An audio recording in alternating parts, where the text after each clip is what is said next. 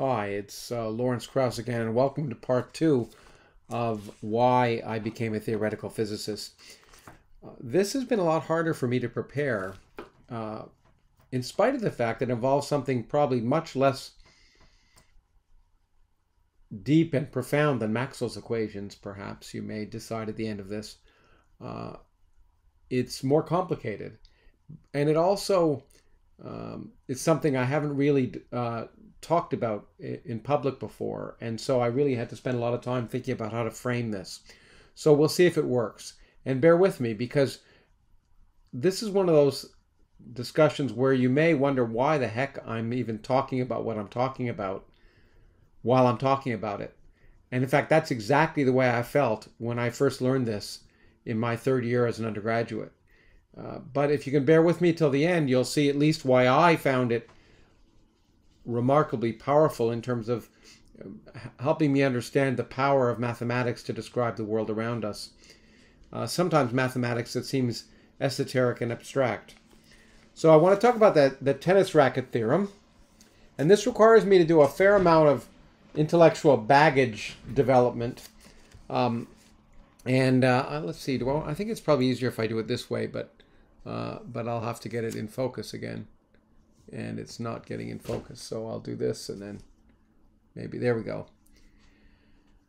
So I want to get us all on the same wavelength, and hopefully all of you have heard of Newton's laws, force equals mass times acceleration. That's familiar to all of you, that when I apply a force, I accelerate an object. I cause it to speed up or slow down depending upon the nature of the force. I'm hoping that this doesn't keep plopping back and forth because of the light behind me. Maybe if I sit a little closer, I'll be able to do this. Okay, that may be better. And also of the fact of the existence of something called momentum. When you start something moving, it continues to move. That's called inertia. And we describe the momentum as the mass of something times its velocity. Popcorn can be moving very fast, but it doesn't have a lot of momentum. If it hits you, it doesn't push you back. Whereas a tank can be moving very slowly, but you notice it when it runs into you. So it's the product of mass times velocity. And in fact, if you look at these two definitions, you'll see that that one implies that force changes the momentum of an object by causing it to speed up, basically.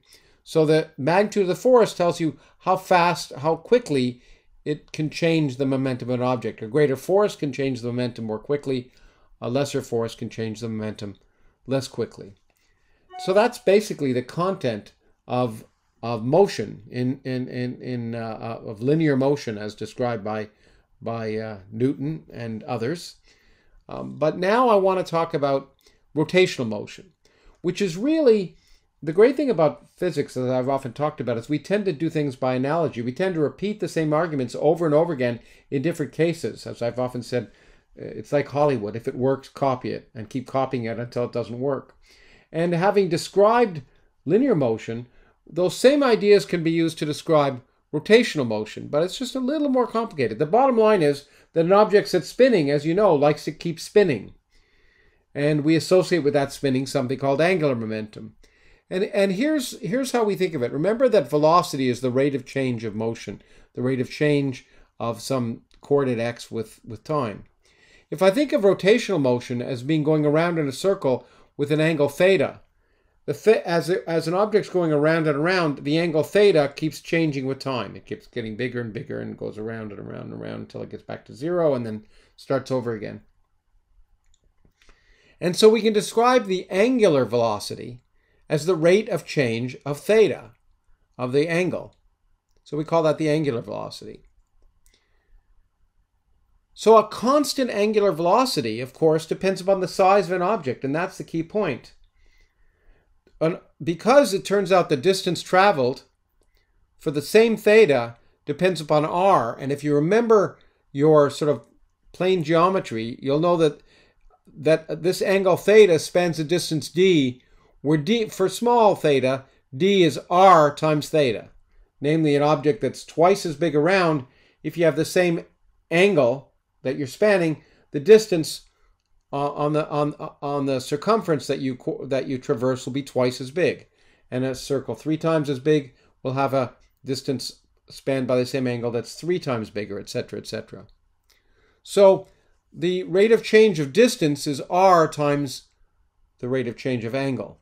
Okay? Now, the point is that a known force will produce a known velocity. Okay? But, ultimately, if I apply force for a little bit of time, it'll produce a specific velocity. So if I apply a known force, it'll produce a specific velocity.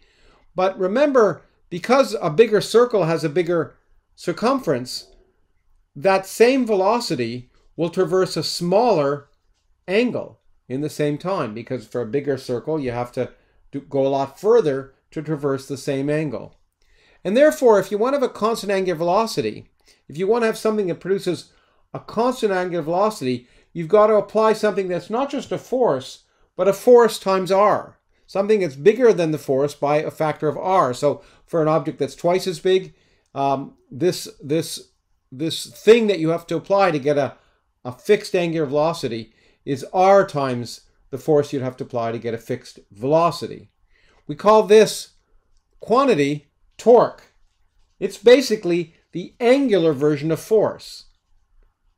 If I apply a given torque, I'll produce for a given time, I'll produce a given angular velocity.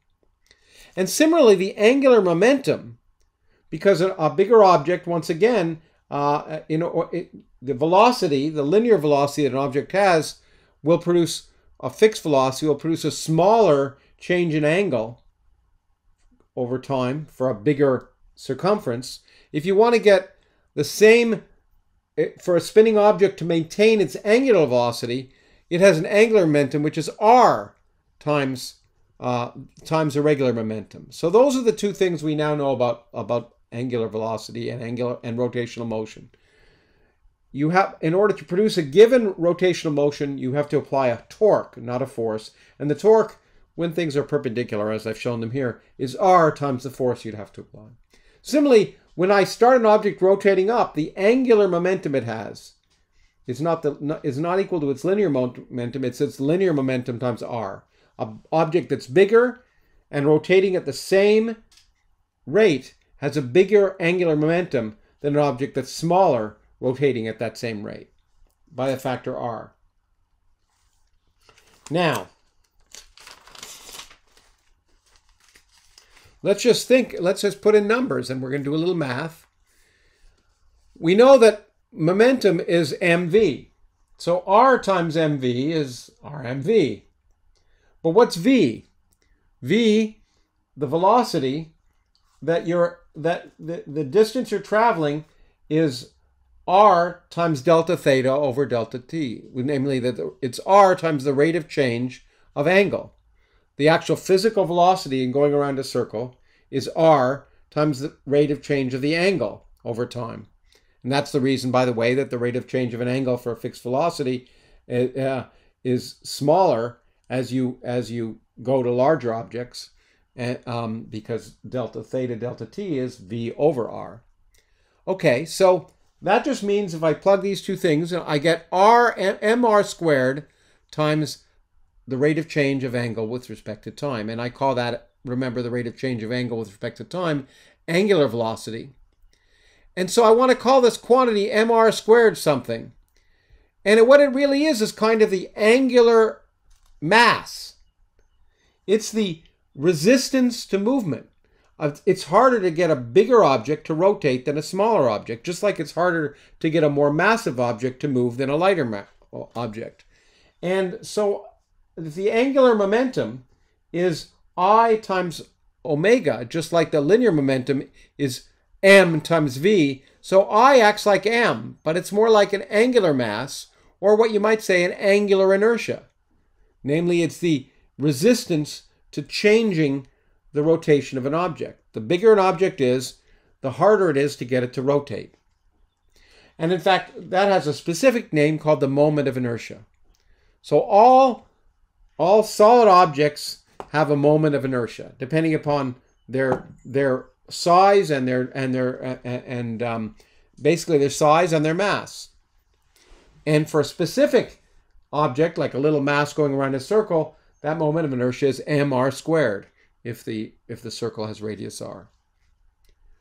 So immediately we learn something. If I can get this there we go, in focus. Just as linear momentum is conserved, angular momentum is conserved. If I apply a torque, I change the speed of rotation of the object, and therefore I increase its angular momentum. And if the torque is 0, that means the object continues to go around and rotate at the same rate, and that means the angular momentum is constant. Okay, well that has a number of practical implications, and it explains some things that you might or might not know otherwise. All of us have observed professional skaters skating, and they're turning, and as they turn, they bring their arms in, and suddenly they turn faster. As they bring their arms in, they turn faster. In fact, I have a rotating chair, and if it really worked well, I could probably show it. I don't think it does. I don't think it does, because I'm not very heavy compared to the chair. But you've all seen it with a skater, and so basically it says, look, if the skater, if there's no external force being applied on the skater, then the angular momentum after you pull your arms in has to be the same as the angular momentum before you pull your arms in. And since angular momentum is the moment of inertia times the angular velocity, the moment of inertia before times the angular velocity before has to equal the moment of the inertia afterwards times the angular velocity afterwards. But if I make the moment of inertia much smaller by pulling my arms in, then to compensate, the object will have to rotate faster.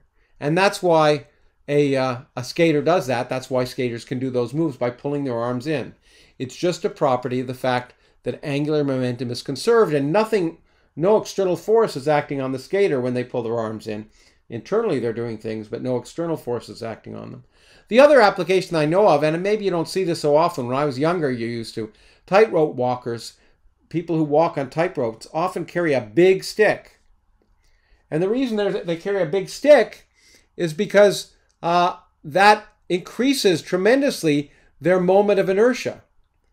And that means when you're tilting, when you're walking on the tightrope, gravity affects you, and it can cause you to fall off and kilter. But if you have a big moment of inertia, then you require a lot more torque. You require a lot more torque. Namely, the force has to be a lot greater in order to produce the same tilt. So if you carry a stick with weights at the either end, and it's very, very long, then it'll be very hard for you to tilt, and it'll be very easy for you, or easier for you, to walk in a straight line. And that's why tightrope walkers carry those kind of sticks. So those are two practical implications of this rule, which is not what I want to talk about, but it's just getting you there. Nevertheless, it does help explain some interesting things, I think. Okay. Now, the complication, and this is where it gets complicated mathematically and also pictorially. That was motion, circular motion in basically one dimension, or an object going around. The object is moving in 2 dimensions, but the axis about which it's orbiting is a single dimension. It's always orbiting a single axis. But objects in 3 dimensions can, of course, rotate among many axes. Let me take a random book that I may happen to have, and as it rotates around, it can rotate in many different directions, and that means things get more complicated. And one has to now complicate the notion of rotational motion, because now there can be not just this is one-dimensional rotations, but in 3 dimensions you have 3 axes, and you can have a moment of inertia around each axis, namely the mass of the body times its average radius as it's rotating this way, the mass of the body times its average radius as it's rotating that way, and the mass of its average body, the mass times its average radius as it's rotating that way. So you can have 3 different moments of inertia, And similarly, you can have three different angular velocities. You can have the angular velocity about what we call the z-axis in the States, the z-axis in Canada, or the x-axis, or the y-axis. So everything becomes more complicated. But the real problem, the reason it's really much more complicated, is because of rotation in 3 dimensions. If you rotate about 1 dimension, you can change the moment of inertia in another direction. Take this object here that I'm now have my finger over. Some random object that's sort of a flat, not very well made pancake. So that's in this plane. If I rotate it so that it's now flat, so I rotate it about the y-axis, it now becomes flat. But now you can see its moment of inertia along the x-axis is very different, because now its moment of inertia on the x-axis is very small. So because its average radius away from the x-axis is very small. And so the problem is, as you rotate an object, the moments of inertia in each direction will change as this complicated motion happens. And that's so complicated that we can think of a way to try and simplify it. And the solution is to go to a rotating reference frame, namely a reference frame that's fixed on the object. And if it's fixed on the object, then even if the object is doing weird things, you're on the object, and relative to you, the x, y, and z distribution of material is always the same. So in a rotating frame, the moments of inertia about each axis are always constant. Okay? Because you're on the object. And so if I'm on this book, and as the book moves around, I'm moving around with the book, then for me, the amount of matter away from this axis is always the same. The amount of matter away from the average amount of mass around this axis is always the same. And similarly, I guess, about this axis is always the same. So that solves a problem, right? It says, okay, the moments of inertia are now fixed. But as anyone who's gone on a carnival ride or at certain kinds of playground rides, you know that if you're on a rotating frame, you suddenly see new forces that didn't exist before. The main example I know of, I used to go on this ride, which was sometimes made me sick, that they used to have at carnivals, where you stand on a wall and it starts to go or stand on the floor and lean up against a wall, and it starts to rotate very fast, and the floor disappears, and you get stuck against the wall. Because you feel a force pushing you outward. Because you're in the rotating frame. We call that force a centrifugal force. It's a fictional force. It's not really there. What's happening, of course, is the wall is constantly pushing you inward as it turns around, and by Newton's law that every force has an equal and opposite reaction force, you feel yourself being pushed outward against the wall. So you feel these fictitious forces outward, you know, and there's lots of ways to feel it. If you're in a car and your car makes a turn very fast, you feel yourself being pushed outward in the turn. You feel as if there's a force pushing you against if you're a passenger seat and the driver is making a left turn, you feel yourself being pushed against the window because you're in that rotating frame. So we now know that in rotating frames, there are these extra forces that suddenly appear because you're in a frame that isn't at rest. And how does that impact on these definitions that I've now told you? Now we're getting close to the point here, and you may keep wondering, why on earth are we doing this, and isn't this boring? And that's exactly was my reaction, as I say, when I was first learning this in a classical mechanics class. To figure out the fictional force that affects torque and moment of not the fictional force, the extra terms that appear in torque and moment of inertia when you're in a rotating frame. It's really, you can derive it purely mathematically, but it's very difficult to do. But I can derive it with an example that most of you who've ridden a bike have experienced. And again, my drawing isn't perfect here. But you're riding a bike, and you're therefore on the rotating frame in a sense, because the bike you're fixed with respect to the tires and the frame of the bike. And the tires are rotating, and therefore we think they're rotating about this axis that's perpendicular to the tires, and that's the axis where we call the angular momentum. So the angular momentum is in this axis. The faster the tires spin, the bigger the angular momentum. Now let's say you want to turn left in a bicycle. What do? All of us know what you do. You lean down towards the left. You don't turn the handlebar so much as leaning down towards the left, and the bicycle turns. Why is that? Well, that's due to this frictional, additional sort of perceived force, that this extra term you have to take into account.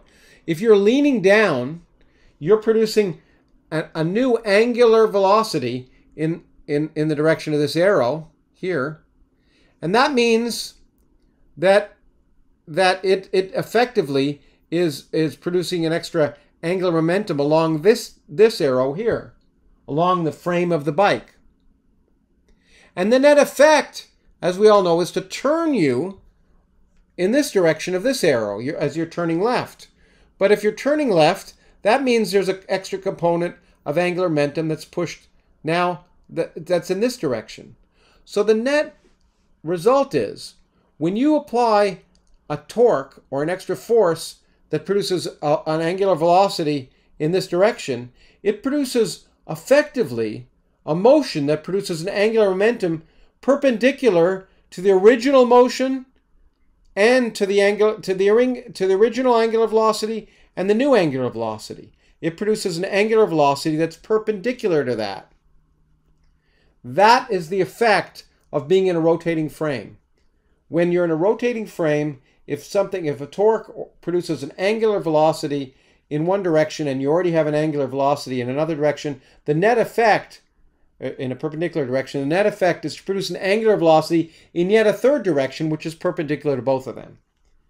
Now that's kind of hard well, one can write that using vectors, but the net result can be written as follows. And this is something called Euler's equations. It says I1 times the rate of change of the angular velocity in the one direction, call that the x direction if you want, plus this extra new term that takes into account that perpendicular stuff. I3 minus I2 times the angular velocity in the other two perpendicular directions, omega 1, omega 2, and omega 3, that's equal to the torque in the x direction.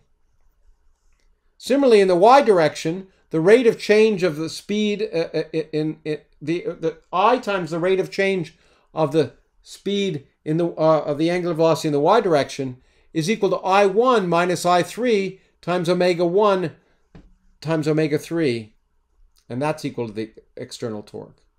And I3 times the rate of change of omega in the 3 direction plus I2 minus I1 times omega 1 times omega 2 is equal to torque in the 3 direction. These are Euler's equations, and they look complicated, and they are, and they certainly look difficult to derive, and they are, but you can do it by thinking about the three-dimensional motion carefully. But who cares? This was, again, my attitude when I first was learning this. Well, the answer is, let's think about what happens when you have an object, like, say, this book, where it has three different moments of inertia.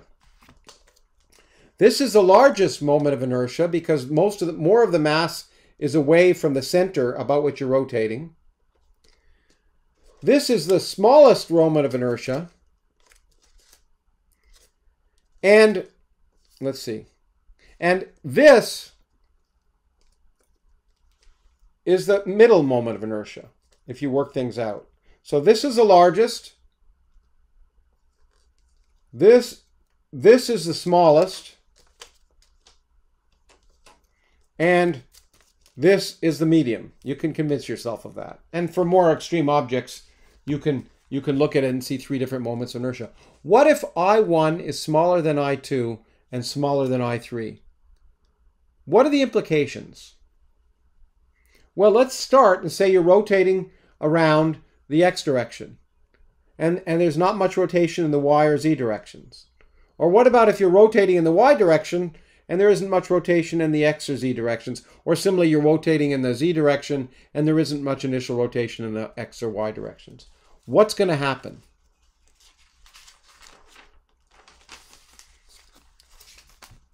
If there's no external torque, so the torque is 0, then those equations I just gave you become this. I times the rate of change, I1 times the rate of change of omega 1 with time is this quantity, minus I3 minus I2 times W2, omega 2 times omega 3. Similarly, similar things for W2 or for omega 2 and omega 3. Omega is just a Greek way of saying W, really. Okay, but here's the point.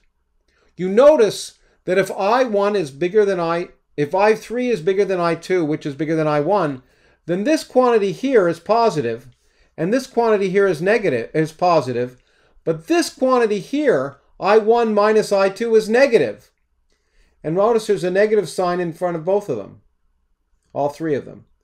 And so this says the rate of change of I1 omega 1 has a negative sign times a positive quantity times W2, W3, and similar here. But here, because this quantity in the brackets is negative, times a negative is a positive, so the rate of change of W2 with time has a positive factor times W1, omega 1 times omega 3. And one can show, and I'm not going to do the mathematics now, but one can show quite straightforwardly that this implies that if I start out rotating in the 2 direction, delta omega 2 will grow with time. And so will omega 1 and omega 3. Namely, what this says is it's unstable. You cannot take an object and rotate it around the middle axis of inertia in any stable way. You know, when I first saw this and I saw, okay, that's a true result and it's unstable, I couldn't care less. And then I said, okay. And then the professor got a tennis racket out, which is why this is called the tennis racket theorem, and had each of us try it. And I can do it with the book here. Remember, this is the smallest moment of inertia. I can always do this in a stable way, and it will keep rotating in a stable way. Similarly, I can do this, and you can do this with a book like that, and it will continue to rotate that way.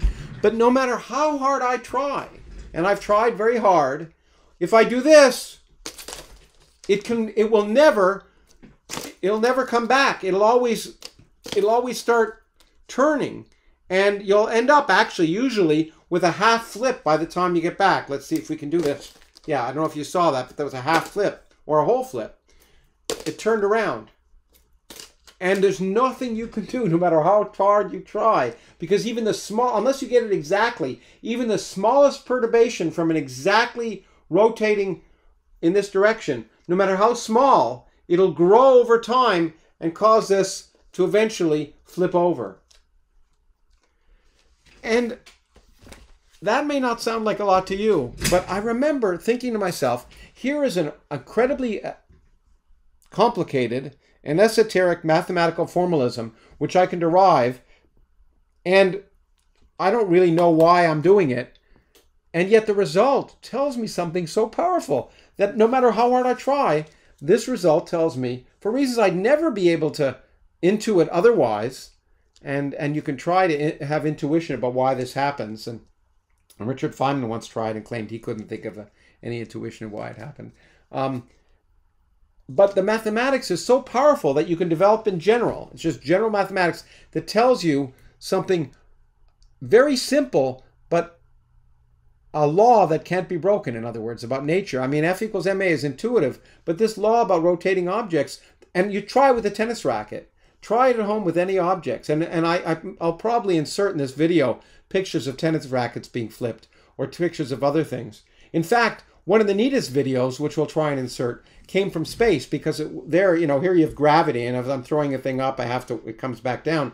But in gravity, of course, zero gravity, I can or zero effective gravity, I can rotate an object and I'll continue to rotate. And this Russian astronaut or cosmonaut, I guess, observed, and then since then many people have taken pictures of a rotating bolt, which looked like a T. You know, if you have a knob and you're trying to rotate it, you can check it'll have 3 different moments of inertia. And if you turn it, if you try and unscrew the bolt, once it comes loose, the bolt will rotate and then stop and roll and go like this and rotate and stop and rotate, and it keeps doing exactly what we saw, but in a very dramatic way. And we'll try and insert that video here. In fact, the cosmonaut, when he first realized this, I think it was 1985. I mean, this tennis racket theorem goes way back 100 some odd years, but some people call it the theorem after his name, and I forget what his name. It starts with a D. It's a complicated name, but the reason it became interesting was at that time the Soviet Union basically classified the report he wrote on this, because it was recognized, of course, that the Earth is a rotating object. It's not exactly spherical, so it has different moments of inertia, and the concern was that maybe it would flip over, which would, of course, be devastating. And they thought maybe this discovery would cause the Earth to flip, would not cause, but would tell us that the Earth would flip over. It turns out because the Earth has a liquid inside of it, you can try it with any rotating liquid object. Energetics always tell you that no matter how you start such an object, it will eventually always be rotating about the largest moment of inertia, because that involves the least energy. So energetics will tell you, if you have liquid inside, that no matter how you start an object rotating, it'll eventually rotate only about the largest moment of inertia, because that involves the least energy. So the Earth is already evolving, rotating about the axis with the largest moment of inertia. It's going to continue to rotate around there, and we don't have to worry about ending civilization. But once again, you can see that this trivially and maybe seemingly boring description and evaluation of a mathematical expression, a derivation is the word I was thinking about, is not only powerful for everyday objects, but actually is relevant for considering the future of life on Earth. And whether you think that's important or not, you can decide. But the reason I'm telling you about it is not just now you can play with tennis rackets and books and maybe try and go through this derivation yourself, but I'm telling you because for me in third year physics, that was the first time I'd done a mathematical derivation of something so esoteric that I had no idea where I was going, with the result that I really didn't understand the implications of until it started to be applied to something. And of course, in my life as a theoretical physicist since then, it's happened many times that I've been involved in deriving things whose derivations is complex and the results of which I never really understood at the time. Some of the most important papers I've ever written have been things that involved the derivation, and I realized one implication of it, but I never realized the deep importance of it till well after the fact. And for me, that's the profound joy of doing theoretical physics, and that's why I thought I'd burden you with that. Thanks.